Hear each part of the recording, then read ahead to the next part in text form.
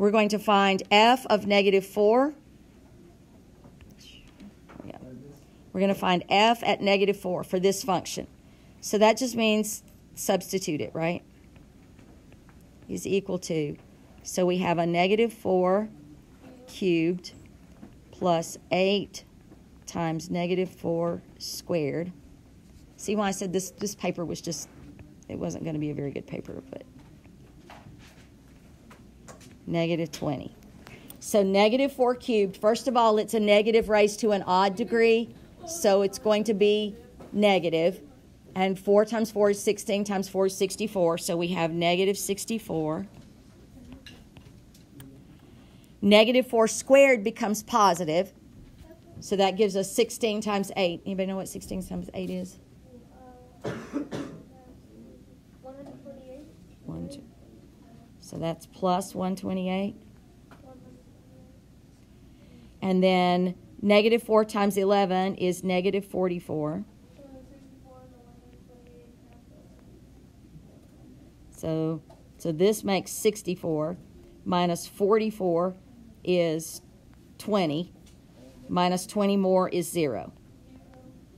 So, based on what we learned last class, when you evaluate a function at a value of x, that is the value of the function at that x. So if I drew this at negative 4, there would be a 0. So what else? What is that telling us? If there's a 0 at negative 4, what is that telling us about the graph? And what is that telling us about negative 4? There's an intercept at x equals negative 4. Yes, there's an x-intercept at x equals negative 4. That also, when x equals negative 4, is the x-intercept, right? When we rewrite that as a factor, I'm sorry, go ahead. If we rewrite this as a factor, then we have to add the 4 to the other side, right? So we get x plus 4 equals 0. So we know that this is a factor of our function, right? Because it's a 0 there. So now we're going to prove this, what we just said, using synthetic division. So we have to list our coefficients, x cubed, x squared, x, and a constant. So they're all there, and they're all in order. So we have a 1, an 8, an 11, and a negative 20. Our factor is x plus 4, but we know that means x is equal to negative 4, which is what we put in the box. What's the first step? Bring down the first coefficient, which is 1. What's next? Multiply by negative 4, put it underneath the 8. So we multiply by negative 4, and we put it underneath the 8. And then what do we do? We add. So 8 plus negative 4 is 4. So we're adding here.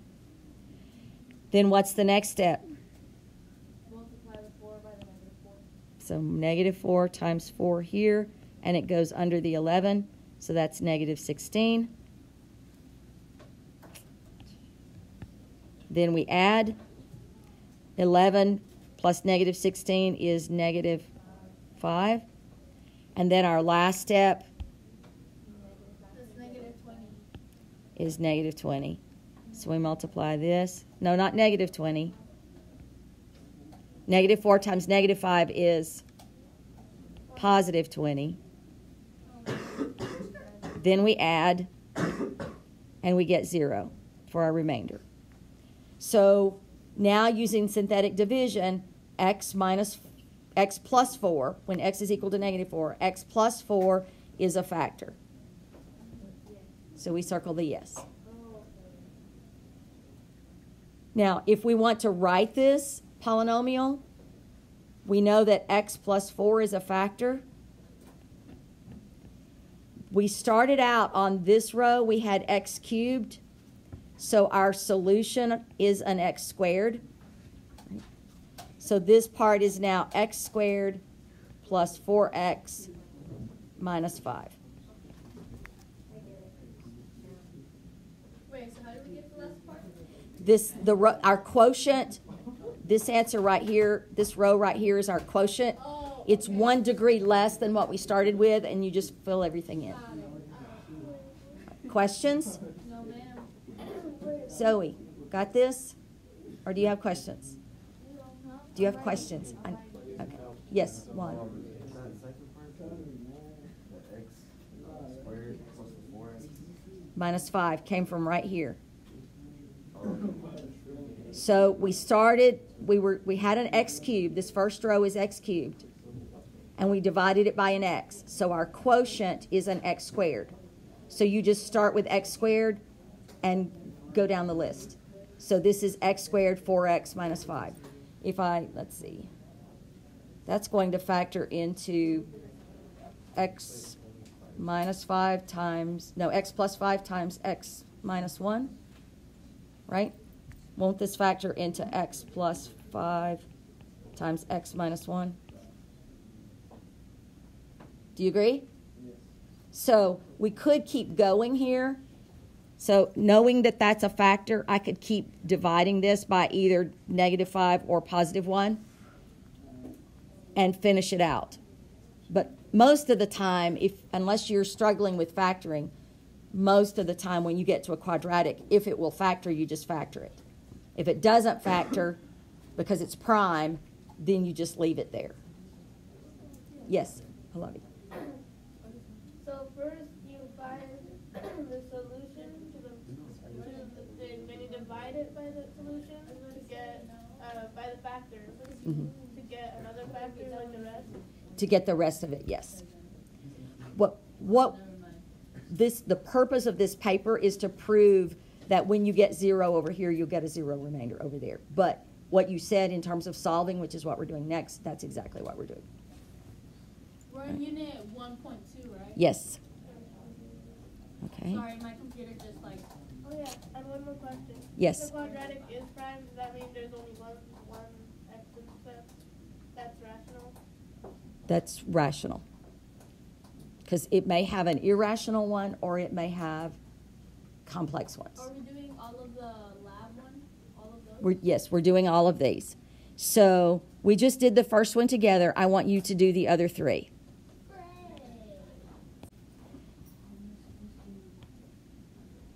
Copy this problem onto your paper and do the same thing that we just did.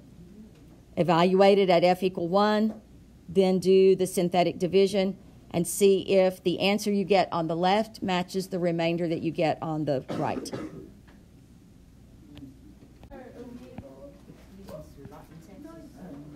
I'm trying, let me get this.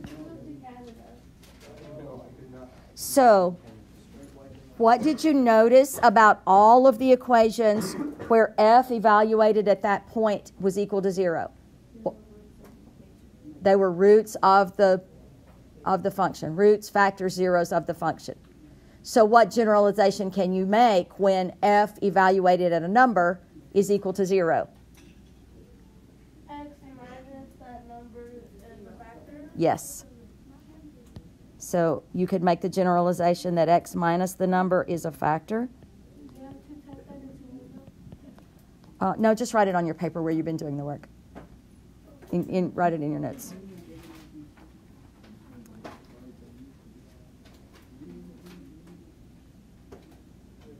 Which, if it's a factor, it also is a solution. It's also called a 0, and it's also an x-intercept.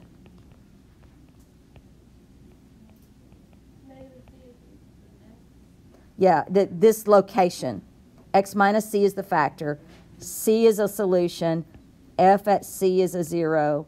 And x equals c is the x-intercept.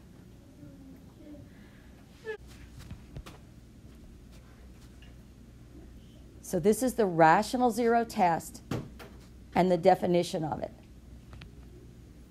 So you have p divided by q. P is a factor of the constant term, and q is a factor of the leading coefficient. We're looking at this problem, and we're going to apply this formula.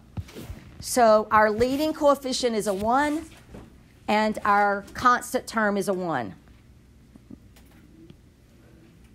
So our leading coefficient right here is a 1, and our constant is a 1. So the rational zero test says that if there is a rational root, it must occur at P divided by Q. Well, P is plus or minus 1, because those are the factors. Q is plus or minus 1. So our only possibility here, if there is a rational root, is that it's at plus or minus 1. Now, in this case, we just graphed it here, and you can see that it is not crossing at either plus 1 or minus 1. There's no root there. That tells us that there is no rational zero. But we did that by plugging in the 1 and the negative 1, like what you were just doing, to evaluate them. So we used this function, x cubed plus x plus 1. We plugged in a 1 for all the x's. When we plug in positive 1, we get a 3, which is not equal to 0. When we plugged in negative 1, we got negative 1, which is not equal to 0. If neither of these are equal to 0, there is no rational root. It is crossing the x-axis, but it's crossing the x-axis at an irrational number. Do you remember what rational versus irrational is? It can be written as P over Q or both are integers. Yes. Otherwise, it's irrational. It's like pi. It never ends. It can't be written accurately as just a fraction. All right. So let's look at one that's not so simple as that one. So here's the function that we're looking at. We know that the constant term at the end, that's where we get our p, is the factors of p. P is 3, but we want all the factors of it. So the factors of it are all plus or minus 3 and plus or minus 1. I mean, it's prime, so those are the only factors, right? Then Q, all our factors of Q are plus or minus 2 or plus or minus 1. So P over Q then, and I know it's written there, but I want to walk you through it. P over Q is plus 3 over 2, right? So we have plus or minus 3 over plus or minus 2. That will give me plus 3 halves or minus 3 halves. Because plus 3 over plus 2 is plus 3 halves. Minus 3 over minus 2 is plus 3 halves. And minus one of them negative and one of them positive gives us a negative. So that gives us two choices, plus or minus 3 halves. Then we could have 1 over 2. So we could have plus or minus 1 over plus or minus 2. Right? And then we could have 1 over 1. So we can have plus or minus 1, which is 1 over 1. So either positive 3 halves or negative 3 halves. Positive 1 half or negative 1 half. Or positive 1 or negative 1. If there is a rational zero, it's one of those 6 numbers. So we don't have to try everything in the world. We just have to try those 6. And you can try that by substituting it in, or you can try it by synthetic division. Now, in this example, they've used synthetic division, and they chose to try positive 1 to determine that it is a rational zero. But we could have tried any of the others. If you try positive 1 and it doesn't work, what do you need next? You try minus 1 or any of the others, but you try another one, right? So you keep trying them until either none of them work or you find one that does. Now, this list is not too bad. There are only 6. Sometimes you get a list and there are 15 of them or 20 of them. So you need to start using a little bit of educated guesses to try to narrow that down. But then we're also going to look at Descartes' rule of signs. Did we do that in Algebra 2 last year? Did we look at Descartes? Okay, I didn't think so, but I wasn't sure. That's another method to help you narrow it down a little bit. So that's one that we'll be looking at as well. But I don't think it's in today. Okay, so P over Q.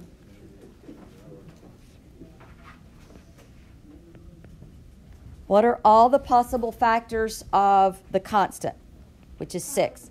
Plus or minus 3, plus or minus 2, plus or minus 1, plus or minus 2. Plus or minus 3 and plus or minus 2. So 1 and 6 and 3 and 2? Yeah. Then what are all the possibilities for the leading coefficient? 1, negative 4, 2, negative 2, 2, negative.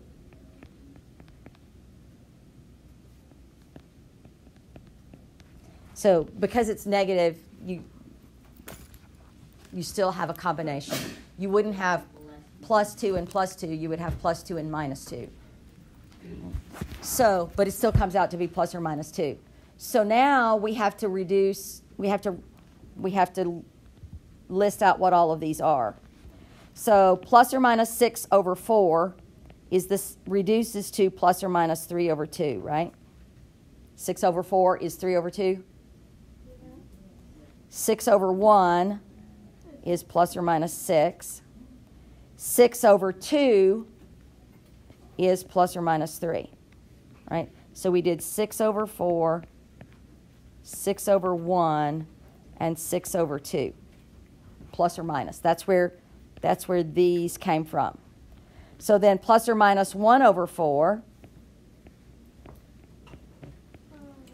plus or minus 1 over 1, and plus or minus 1 over 2.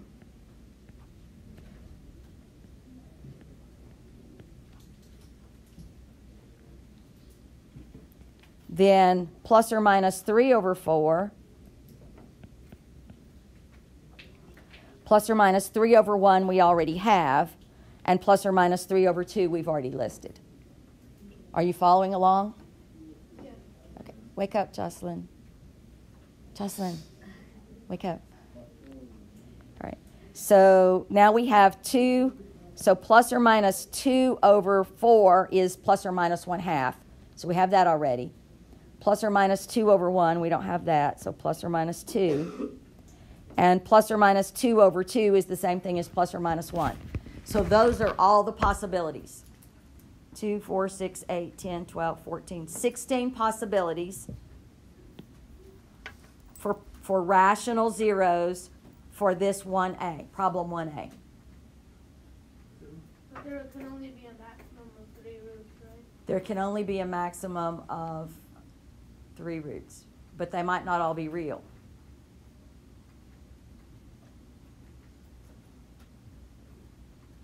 They might be complex. Right? So we don't have to solve this one, but do you understand how this works? So you'd plug each of these with the synthetic division or just plug them in and find Yeah. out? You would either plug them in and evaluate it at that number, or you would plug them in for synthetic division. And the value to plugging them in as synthetic division is that if they work, you've already divided it and you already have the quotient. Otherwise, you plug it in and see if it gets you a 0, and if it does, then you do the synthetic division so that you can continue to factor it. Right. So you can do C, well, we did A. You can do B, C, and D.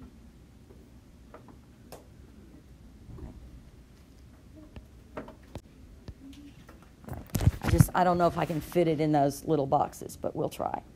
So we have P over Q, which is our P is all the factors of 8, and our Q is going to be all the factors of 2. So that's going to give me plus, so that's going to be 8. It's going to be 8 and 1 and 2 and 4.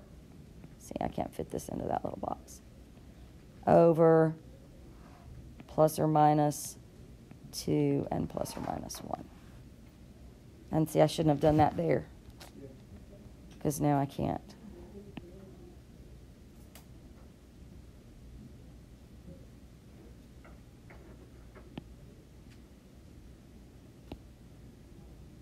How do I get it to paste it back in? So we put it up there. All right. So 8 over 2 is 4. 8 over 1 is 8. 1 over 2 is a half. 1 over 1 is 1. 2 over 2 is 1. 2 over 1 is 2. 4 over 2 is 2, which we already have. And 4 over 1 is 4, which we already have. So is that all of them then?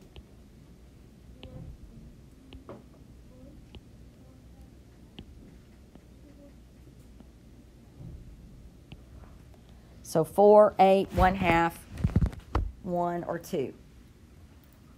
So at this point, we either need to substitute it in and see if we can get a 0, or we need to do synthetic division.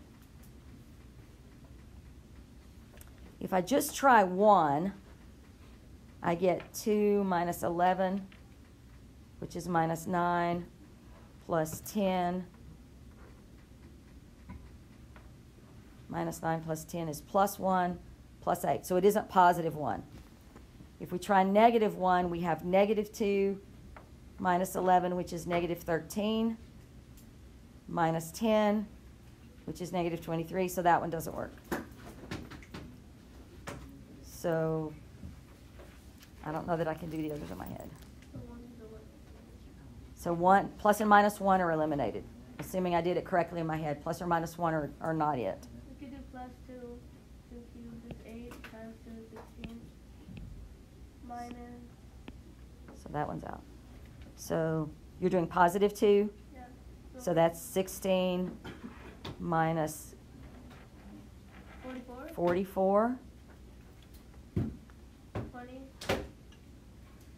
20 what? 10 times 2 is 20. Oh, you're going on. Plus 20, plus 8. I was thinking, what is 16 minus 44? Negative 28? I can't do that without. So it'd be 0. Yeah, plus 2. So that one be 0? So plus 2 works?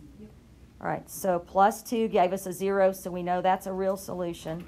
Why does this thing keep moving? So we know 2 works. Whoops, I don't want to use that pen. So we know plus 2 works. Minus 2 is negative 16. Minus 22 is negative 38. Minus 20. No, negative 2 doesn't work. All right, at this point, what I would do, we know one real solution. If we use synthetic division, then we can, that'll narrow it down. So let's do that. Let's do 2, negative 11, 10, and 8. We know that 2 works. So we bring down the 2. 2 times 2 is 4. We get negative 7, which is negative 14, which is negative 4, which is negative 8, which is 0. So now we have 2x squared minus 7x minus 4. So based on this, we now have 2x squared minus 7x minus 4, and you can't see that, minus 4. So, and we know that negative 2 doesn't work. I'm thinking it's probably going to be a fraction. I think it's probably going to be a half.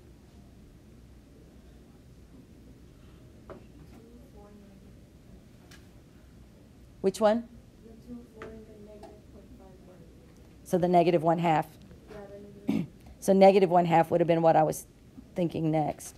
So negative 1/2, negative half of 2 is negative 1. So that gives us negative 8.